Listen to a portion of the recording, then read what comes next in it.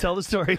Oh, man. So I'm in New York last week on the book tour. I walk into a coffee shop, and we're like right off Times Square. And I walk in and I ask the barista for an oat milk cappuccino, which is my favorite beverage.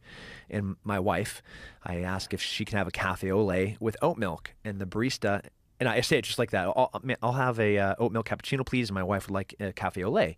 And my wife is really shy and doesn't even like to talk to people she doesn't know, to include people at a restaurant. So she oftentimes will like, hey, will you order for me? So I wasn't man answering for her as a feminist. She requests it. Yeah, she did. Yeah. And the lady corrected me, calling her my wife, and said, "You mean partner?" No, this is my wife. This is my wife. Oh. And she would like a cafe au lait, please. Just bonkers. Imagine how crazy you have to be to talk to a grown man and tell him to not call your wife. That there is a correct way to announce her.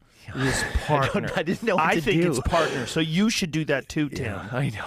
Yeah. That's the young people today. They're out of their fucking mind. That's what I'm worried about. These poor fucks that are stuck in the fog of woke, that are just trapped in these universities, and then they get out and they exist in these weird bubbles, like LA or New York in particular. They're dangerous. They're just nuts. They think that that's how you're supposed to be.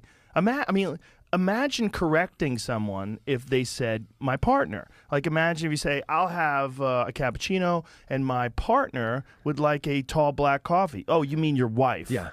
Now that's my fucking, I said partner. Yeah, that's the word I like. I like partner. I'm going to use that one. Yeah. Imagine correcting someone there. You'd be just as gross. I couldn't imagine. It's just so dumb. Like, what do you give a fuck what he's calling? You know what it is? It says he's married to that lady.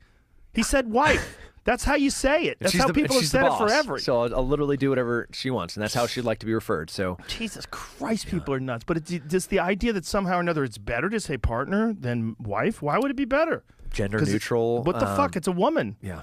You're married to a woman. Women are still okay. It's still okay to be a woman. Especially this one. She, her, still all right. You can still have that in your pronouns in your Twitter bio. Fucking A, man. I'm learning how all of it works still. I don't get it. I don't think anybody knows. And it'll change. It'll change with the tide. It'll turn, and it'll go down a new road soon, and we're all going to be identified as animals. We're all going to be foxkin. Yeah. I'm not ready for it. I'm not ready for any of this. I don't understand why anybody would think that it's okay to correct you. That doesn't make any sense. I completely understand. I don't like it when men say, this is my partner. I mean, like, it's your fucking wife, man. It's okay to be married. It's okay to say wife.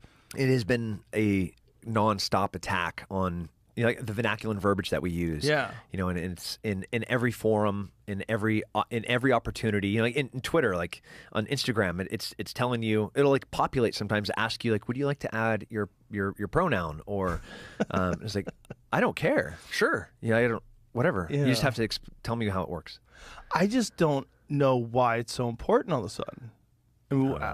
I think it's because transgender representation. I get that. And it's a very small percentage of the people, and those people deserve love and respect. For sure, and I'll fight for them everywhere I can. I get all that. But don't put that on me. Yeah.